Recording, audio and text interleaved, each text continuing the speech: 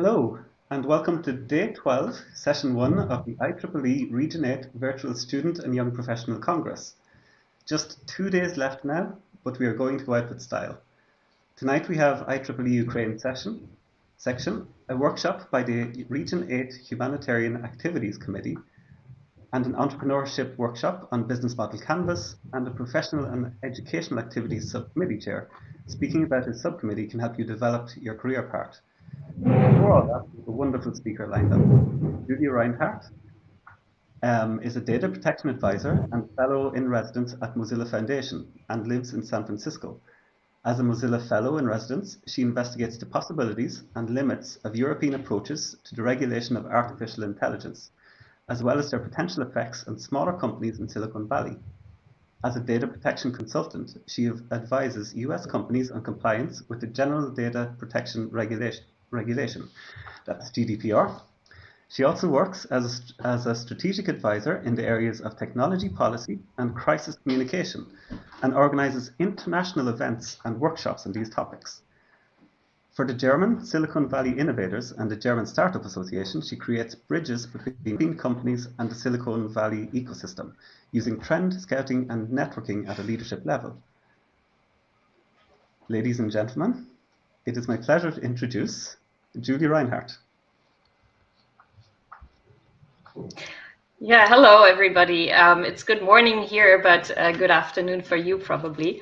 I'm very happy to present to you this year. The IEEE is an amazing organization, and your virtual congress for students and young professionals, as well as women engineers in Region 8 is a forum I feel extremely grateful to present to. It includes my home, Europe, so hello over there, and 2 regions, the Middle East and Africa, that are for me as an alumna of American University of Beirut very dear to my heart. I believe you have extremely relevant perspectives that I hope to benefit from in our subsequent Q&A. So I'm here today to speak about regulatory trends for artificial intelligence, particularly those coming from Europe. Yeah, thank you, Gerard. I know this is not a topic otherwise featured at your Congress, and I hope you will bear with me when we venture out into a topic that is not top of mind for most of you. But I expect this topic to be at least as important as GDPR, the European data protection regime that took effect 2 years ago, and that hit many in the technology space outside of Europe, and even some within unprepared. So, as with any new technology, the use of AI brings both opportunity. No, Gerard, back please. Back please. Sorry. Yeah, I'll tell you when to change slide. All right. As with any new technology, the use of AI brings both opportunities and risks. Citizens feared being left powerless in defending their rights and safety when facing the information asymmetries of algorithmic decision-making. And companies are concerned by legal uncertainty. Click, Gerard. Yes, thank you. I'm not usually one to quote a CEO of Tesla and SpaceX, Elon Musk, but no doubt he's among those who said it in the pointiest ways. Mark my words, he said, AI is far more dangerous than nukes. Why do we have no regulatory oversight? So, of course, he's not the only one. Gerard, please back. I will tell you when to change the slide. I say click. Is that okay? Okay. All right, I'll tell you. Of course, he's not the only one to say that. Other corporate leaders, including CEOs of Google, Microsoft, and IBM, have called for increased regulation, and so have activists, politicians, and respected scholars at academic research institutes and think tanks. Reason for this call to action is the understanding that for all of its many benefits, AI also presents many risks, and they include biased algorithms, privacy violations, and the potential for injuries, both physical and immaterial, caused by defective software, for example. With the increasing use of AI-based solutions in areas like criminal justice, healthcare, robotics, financial services, and education, corporate interests will inevitably conflict with societal benefits. And that conflict raises the question of what systems should be put in place to mitigate potential harm. My research for the Mozilla Foundation is focused on upcoming regulation in Europe for applications of artificial intelligence and how it could affect US companies, because I'm based here. Not the big tech giants that we all think of and that all have their offices in Brussels observing and influencing these decisions, but the small ones that don't operate in Europe or globally yet. I know my focus is on the US, home to many tech companies, but if you have thoughts about this as an individual, but also if you work for a company in your region that fits into what I'm looking at, I would love if you reached out and gave me feedback. On my last slide, I will share my website and Twitter handle again, and I'd be really grateful if you sent me messages. So you could ask, why would an organization outside of Europe be affected by European regulation? They only have to follow their local law. But actually, what we've seen with the European General Data Protection Regulation, GDPR, click. Thank you. It's that lots of businesses based solely outside of Europe are affected, mainly because they have European users, so they process personal data of European residents. And these residents of Europe are protected by GDPR wherever the processing of their data takes place. So I could go on forever on GDPR. It's a topic that I know well and that I've worked on for years, including when I was still a diplomat and when it was being negotiated among EU member states, and I worked for one of them. But an important experience that I want to share here from my research in and around Silicon Valley is that many US-based organizations that process personal data of people around the world have decided to apply GDPR and extend all the rights that go with it to their customers who are not European residents, but live outside of Europe. I believe this is the case for many companies around the world, and I see that IEEE also has that on their website. Click. So it gives those companies an edge in global compliance. It is easier for them in terms of handling complaints and requests. And so they say, just give all of our customers all the rights that Europeans have. That's a very high bar. And it's still easier for the organization than to sort out the customer's location and attribute different rights according to their location. GDPR offers them a legal framework and a set of standards that is, at least compared to other less spelled out legislation or no legislation at all, relatively clearly adoptable. Click. Well, my clients are mainly small and medium enterprises based in the US, with only some clients in Europe, or with the mere intention of soon expanding to Europe. This privacy management strategy has been found with bigger tech firms as well. So the image on the slide shows the view from Salesforce's legal team space in San Francisco. And they're certainly part of these companies that I'm talking about. So please send me pictures in case you have seen anything similar in your countries. Organizations appreciate that there is a standard now that is law in one part of the world, but can serve as a guideline also for other parts of the world. And even if this guideline is more demanding than legislation in their markets outside of Europe, it makes life easier for them to have one high-profile standard than many different ones. And that creates the what I call the growing global privacy patchwork. Now, this was definitely a huge finding in the past 2 years, since May 2018, when GDPR became enforceable. Also, with the current US administration here in Washington being relatively silent about data protection, and other countries like Japan or Israel following a rather GDPR-like model, that made the EU the de facto rule setter and technology policy worldwide in the important field that is data protection, as data is integral to all technology. What I want to find out now is whether we could expect to see the same trend with upcoming EU regulation in other fields of tech policy, for example, artificial intelligence. Click. So if we look at the timeline of policy making on AI in Europe, that's the upper line, the dark blue bubbles, we're pretty much in the middle of concepts gearing up to become concrete policy proposals. As you see on that little timeline, after sketching first ideas and establishing a high-level expert group that has issued its proposals, the European Commission issued a white paper early this year and started a consultation process in which more than 1,200 individuals and advocacy groups, researchers and companies participated. Most recently, in July, the experts invited by the European Commission have issued an assessment list for trustworthy AI that companies and developers can use to assess their algorithm use. On the international level, that's the purple bubbles, many of the concepts that form part of the European draft have been formulated as principles within the OECD, the Organization for Economic Cooperation and Development, that most European countries, the US, and many countries in Asia Pacific and South America are members of, and adopted in May 2019.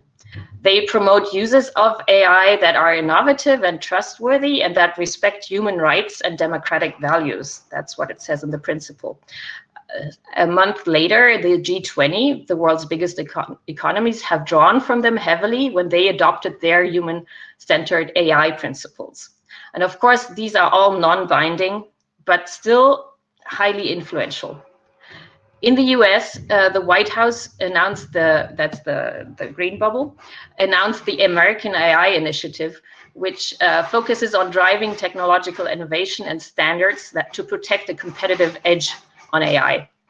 The White House last January released 10 principles for federal agencies to follow when proposing rules governing the private sector's deployment of AI technology.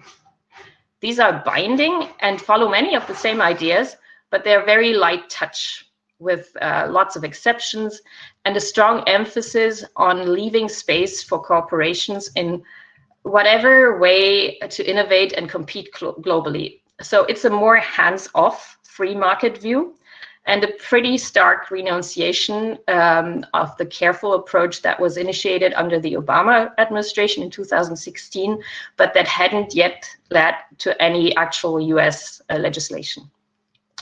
So back to Europe. Right now, Brussels is working on a draft policy that is expected to be tabled to member states for negotiation around the beginning of 2021. As a legislative proposal, and that could, once those negotiations have been successful, become the world's first general regulation on AI. That's the ambition. Click. So what will European AI regulation most likely look like?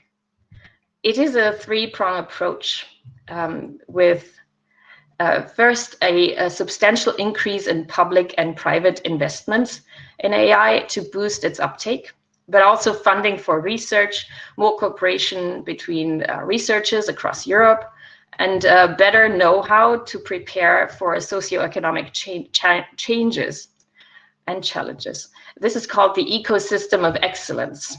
And I would say that the numbers floating here don't add up in any way to what is seen in the US or in China, but it's a start. Then combined with the European strategy for data, which aims to improve the use of data by creating an EU single market for data to facilitate access to data and computing infrastructures, which is of course an essential requirement for the development and use of AI applications.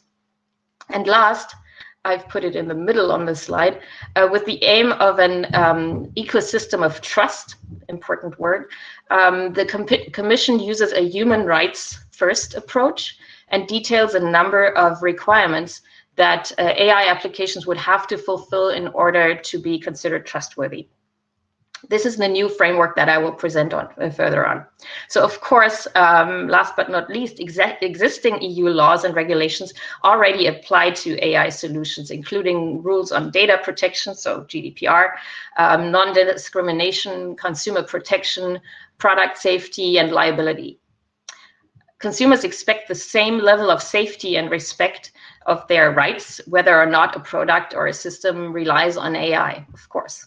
In some cases, the AI-related aspects of these existing rules may be difficult to enforce because AI is opaque and unpredictable, complex, and autonomous. In many cases, that's difficult to see from the outside. So in some cases, these existing rules might need to be amended or updated.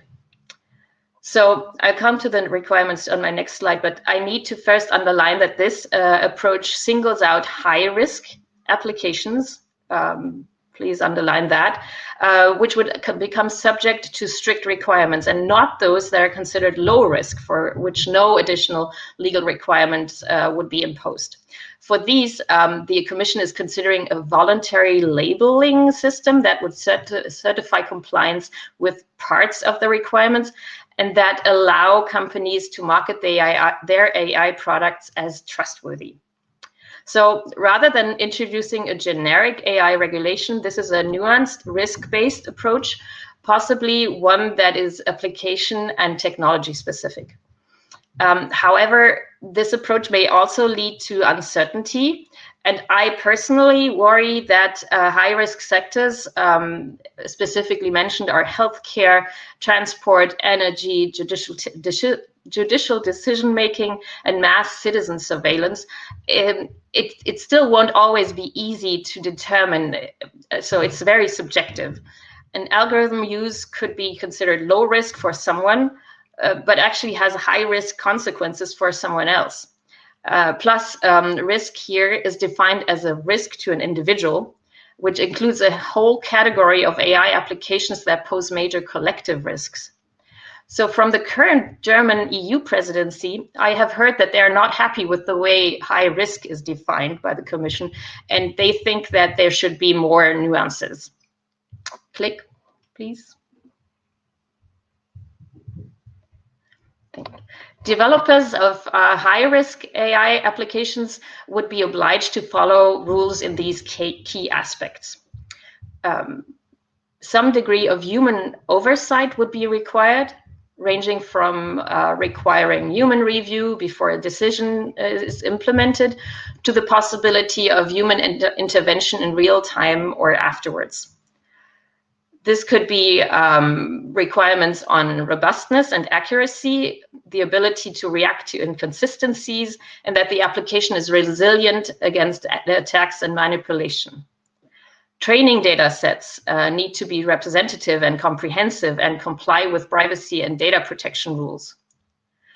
People would need to be informed when they interact with an AI system and not a human, and what its capabilities and limitations are. Developers would need to keep records of how they selected what kind of training and testing data, and how they programmed and trained the system to enable AI decisions to be traced back. And then specific requirements are planned for remote biometric identification. That's another word for facial recognition. It's not a ban, but that was in a previous draft, but it disappeared. But the EU insists, the Commission insists, that data protection rules and the Charter of Fundamental Rights apply, so which already allow the use of facial recognition only in cases where this action is justified and proportionate, and that is subject to adequate safeguards. It says that there will possibly be an open discussion on whether exceptions could be justified. So as a developer, think of this like some kind of an FDA style, it's called FDA in the US, but apply the right term for your country, clinical testing, not for drugs, but for algorithms. What a commission official from the AI team in Brussels has recently told me is that they're looking at creating a clear legal framework, clarity and predictability for both consumers and companies. So that's the ambition in Brussels. Click. So allow me to talk about how I expect US companies to be affected by future EU regulation on AI, as this is what my research focuses on and where I'm based. And I believe a lot is transferable to other countries outside of Europe. The EU guidelines will likely have a ripple effect in the US, since many American technology companies provide AI solutions and services to the EU. It will also impact US companies that EU investors are looking to buy, and companies that plan to expand into European markets. And of course, the additional policy and regulatory measures the EU considers will increase the cost of compliance and put the administrative burden and possible IP-related difficulties on companies that develop or deploy AI systems. And of course, on a less business and more political level, citizens in the US will see what rights are granted in the EU, and at least some of them could demand those rights as well, especially in progressive places like here in California. But not only. Here in the US, it's private businesses that are currently pushing harder for AI guidelines than government agencies. Some of the big players like Microsoft, Google, IBM, and also Salesforce that I mentioned earlier have established internal principles on which they will base their AI development in the future. Click. So that is not ideal, but it's a first step. Internally established principles of AI ethics, as it's called, are hardly enforceable, and competitors are not bound by them. Also, there are many guidelines around, so from a consumer point of view, it's hard to really know where a company stands in terms of compliance. At least, I would say it obliges the company that decides to go this way to face scrutiny about its products in the public, but it isn't designed to really calm citizens' concerns on a broad base, because there are still players who don't feel bound by any of those principles. Click. Then there's self-regulation of industry. And by that, I mean that when government rules are lacking, a whole industry designs and enforces new rules and standards for themselves. Usually, these would be codes of conduct or binding rules that an industry establishes for itself, for example, within federations. The hope would be that the industry collective action can change the incentives in a situation where the competitive dynamic of AI development leads to a prisoner's dilemma for both companies and states, wherein both are incentivized to prioritize the fast development of AI instead of the safe development of AI. Unfortunately, this hasn't been successful so far, or at least not impactful for now. Click. And that's why some companies actively push government for more committed steps. I've often heard people in companies say that they look to Europe for these obligations to come up, so companies that are based here in the US. They are mostly the ones who've seen the success of GDPR and are convinced their country needs a similar groundbreaking law regulating technological development, but they don't see that the current US administration is in any way interested in pushing that. The dominant view in Washington, D.C. for the moment is that the US needs to lead in AI development to compete with China, no matter what. But we're just under 40 days before the US elections, so that might also change. And lastly, there's the way through local and state laws. Click.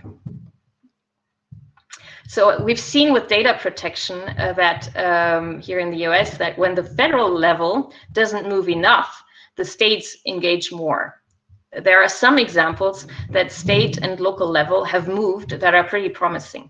They don't have the reach to create general nationwide regulation, of course, but they're creating smaller scale use cases for regulation, like regulatory sandboxes, that then in real life can be useful once the federal level is ready to engage. So they test rules on a smaller level and then see what works if the federal level is ready. For instance, the California Consumer Privacy Act that took effect this year showed that a US state can issue impactful legislation that addresses concerns about data protection, and that significant fines can be levied against misuse of personal data. The CCPA as it's called, is far from perfect, I have to say, and I don't really see how it will be effectively enforced given so many imperfections. But still, it was quite a step. And many other US states have meanwhile issued their own privacy legislation. However, most are less far-reaching and more restricted than the California law.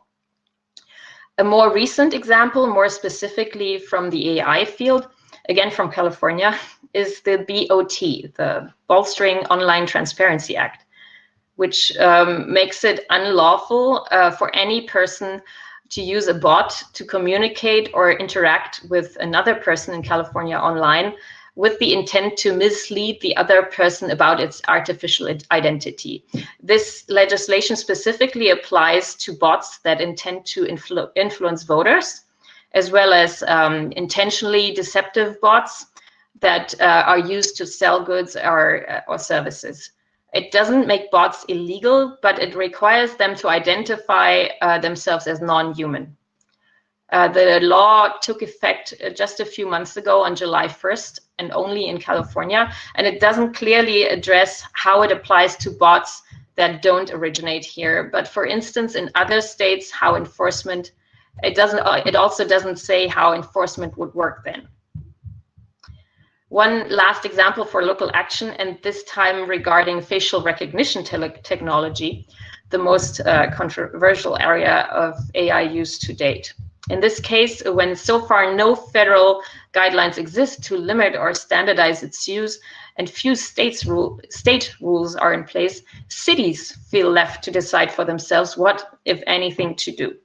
The city of San Francisco last year passed a bill to ban facial recognition technology for police and city agencies' use.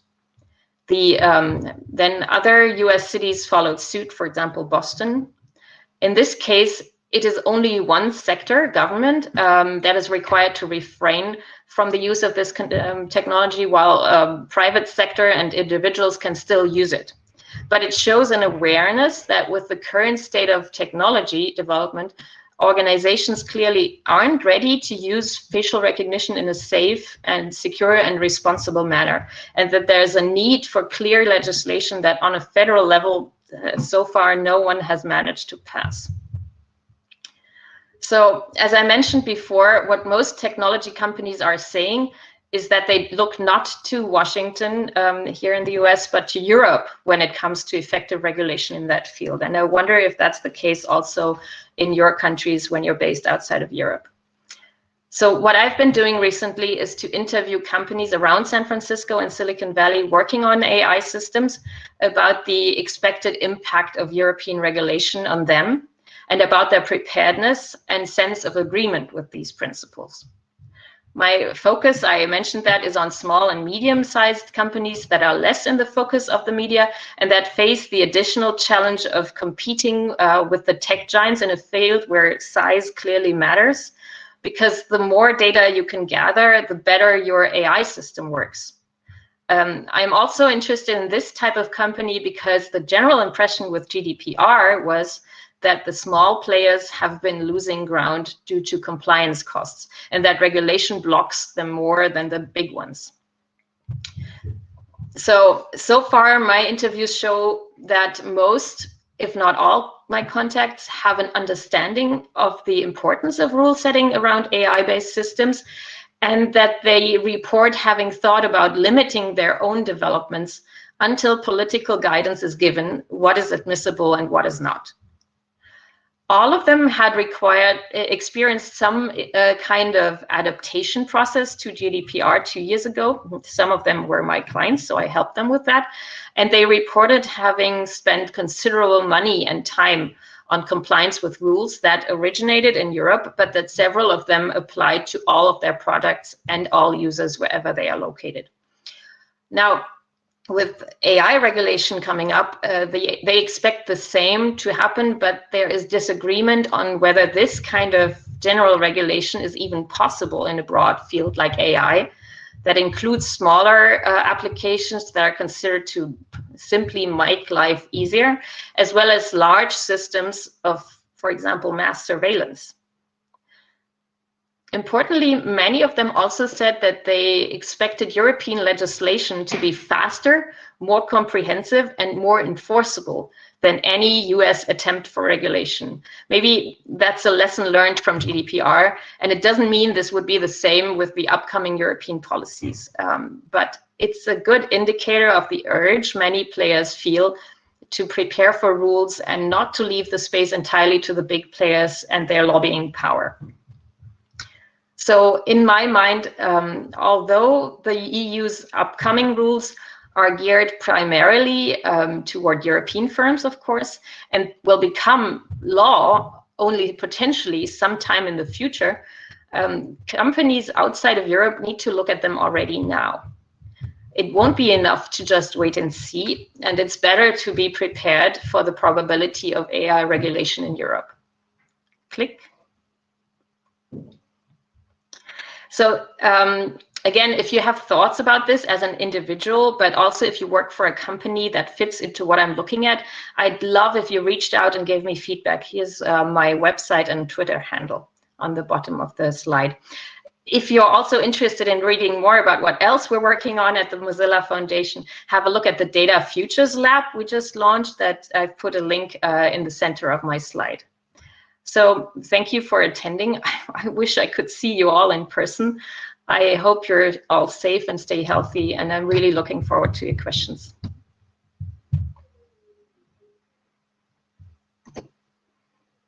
Where are your questions?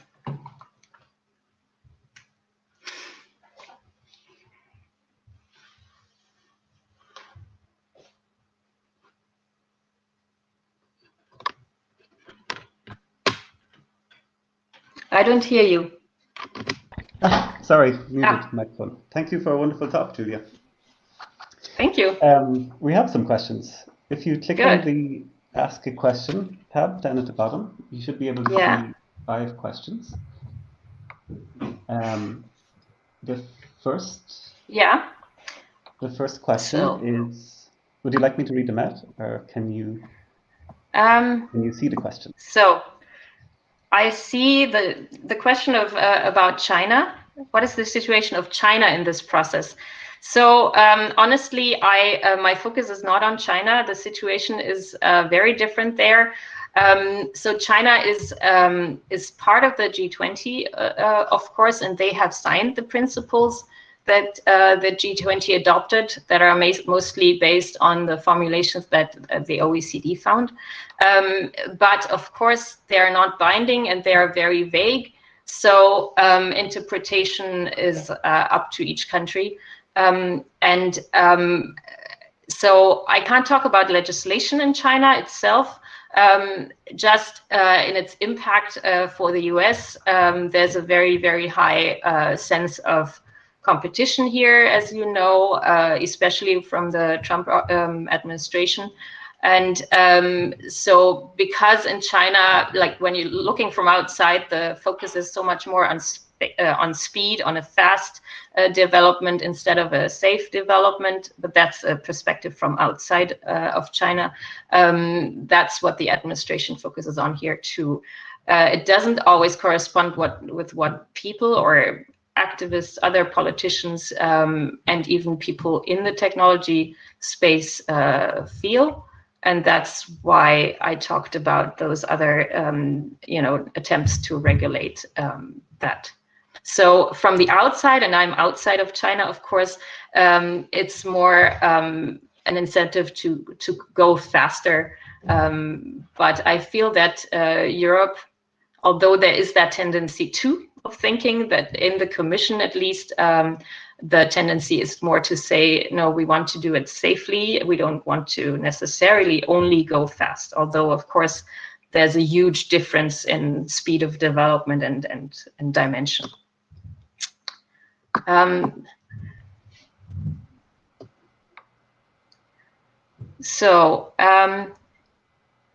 Does GDPR allow the commercial use of consumer data? Yes, of course it does.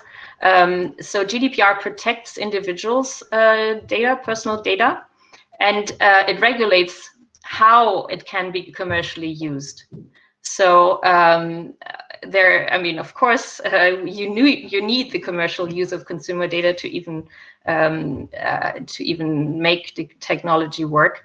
But what GDPR does is set comprehensive rules that apply to all, not only technology, but all use of personal data of European residents. In case of dispute related to regulations, which is the third party charged for judgment? Well, that depends on where you are. In Europe, that's the national data protection authorities, and they cooperate within the framework of GDPR in a certain way where a company is located, where a resident whose personal data is processed is located. So they have set up a system of who does what within Europe, so you have to look into GDPR because it's kind of complicated to find out which national data protection authority is responsible for an infringement, for example. So in GDPR, it's pretty clearly regulated. On an international level, there's no such thing yet. And then, of course, when you look at outside of Europe at national or even sub-national, like state legislation, that depends. It's very much a patchwork. So that's why I said global privacy patchwork. And the same is true for AI. I mean, there is not even, there are, as I said before, small attempts of regulation here and there. And then, of course, existing laws that are specific to each country or even sub-level. So that's the complicated situation that we're facing. And that's why I think it's so important to find agreement on a higher level so that people know who to address. And also, and I mean, that's my job too, that companies know what they're allowed to do and what they're not. And so I feel here in Silicon Valley, at least with many companies that I'm working with, that they long for those clear rules, because right now, it's very hard for companies to know what is admissible and what is not, and where to address their questions to. Next question, what about What about regulation and data protection in other regions such as African countries? Are they following Europe or having other regulations? So that is actually something that I would love to hear from you. So I've been following like generally where data protection regimes pop up, and that's been all over the world. But for AI, I can't really tell. I know that there's a lot of discussion. So some countries adopt something like GDPR, but then it's watered down by politics. For example, that's the case for Brazil. In India, there's a different approach, but that is also pretty strict, but follows their own rules. Russia as well, for example. So in Africa, I have to say, I would love your indication, especially when it comes to AI regulation for certain fields. I know that, so I haven't heard of any comprehensive attempt to regulate yet, but I know that a lot of African countries are in touch with other legislation to, countries to see what they want to transfer or not. But really, that would be something that I would love to hear from you. Will the move towards explainable AI mean that algorithms must be made transparent so that the code can be independently policed for regulatory compliance with only the training data kept private? Yeah, so in the European proposals, which, as I said and stressed, they're only proposals. I mean, they're not even official proposals yet. But when you look at the white paper that was published in February by the Commission, it says that, yes, when there's a dispute, for example, somebody feels discriminated against by an AI system, for example, for applications, HR applications or something like that, and there's a dispute in front of a court, for example, the company would need to make their AI system transparent. so that a judge or whoever could look inside and see if there's actually a reason to be worried, and that the discrimination was built inside the data, the system, whether you know, intentionally or not. So yeah, transparency is a big a political demand, and yes, it's kind of like, you know, with any kind of regulation for medicine or even food or other systems, that the demand is that the company would need to show what they actually did and whether that was faulted or not.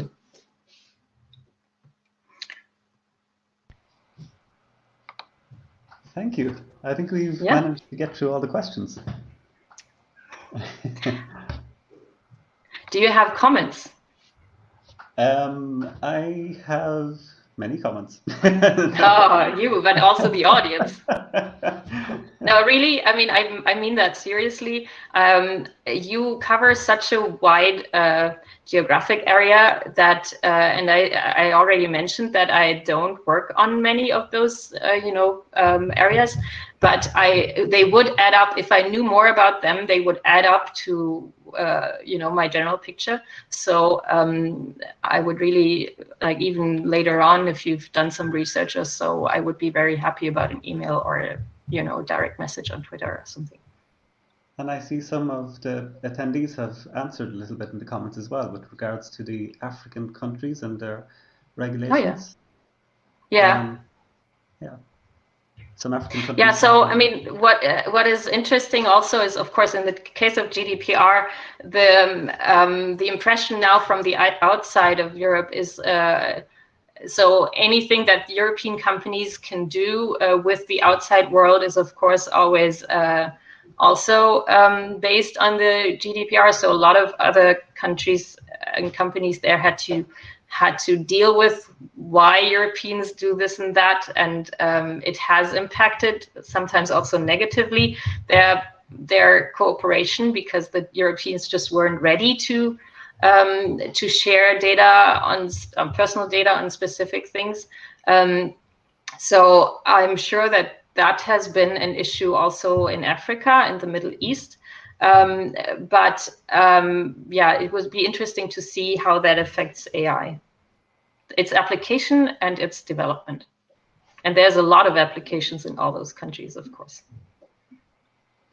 Do you think there's anything as engineers we should be doing to try and help shape the regulation, or maybe influence the regulation, and try and make sure that it stays on track and doesn't go overboard, and that it doesn't infringe on the creative rights of developers? Or yeah. Do you think that the suspect? Oh no, don't feel like a suspect. Designer will be the judge in this type of regulation. Well, I mean, that is honestly the case with all development of technology. Whether you build a laundry machine or a washing machine or a TV, or I mean, if you know what rules are in place, of course, it's easier for you to follow them and in your development. But usually in those companies, there's also a legal team that can guide engineers for that. But it definitely helps when those rules are clearly set out and are not too complicated, so that not just the legal team understands them. So that's why I'm also talking to, when I, you know, in my daily work as a data protection consultant, I don't only talk to legal teams in companies, although they're officially my main contact, but I talk to engineers and explain or ask them first, how does it work when you develop this and that feature in your product? And so that's much easier than to see, hey, I mean, they don't really have to freak out or be scared. It's just this additional click here, and you know, that means this and that. So in AI, I think a lot would be gained if engineers knew more or less the the traffic code, you know, like which way to go and where not to go, because that would save them time and money, and it would make the development much more efficient. But definitely, so it helps knowing the rules. They need to be clear to be understood. But I wouldn't talk about a developer or designer as a suspect. You're always, I mean, you're at the core of innovation. You're the ones creating all those things that, you know, we all want to, you know, use. But yeah, I think it's just a matter of clarity of rules. Perfect. Thank you very much, Julia. You're welcome. Thank you for a wonderful talk. All right. We are now going to have a short 10-minute break. And when we come back, we have not one, not two, but 3 parallel workshops. So attendees, you get to decide which you want to go to. We have a workshop by the Region 8 Humanitarian Activities Committee, an entrepreneurship workshop on business model canvas, and a professional and educational activities workshop. So you just click on the schedule at the top of the screen and you can choose which workshop you want to go to. And those will start at 10 past the hour. And I say goodbye and have a very, very good rest of the Congress. All the best. Thank you. Thank you very much, from San Francisco. Julia. We hope we can host you again soon. All right. Hopefully in person. Yes. We're kind of stuck here in the US, you know, with the pandemic and everything. Thank you very much, everybody. Goodbye. Bye.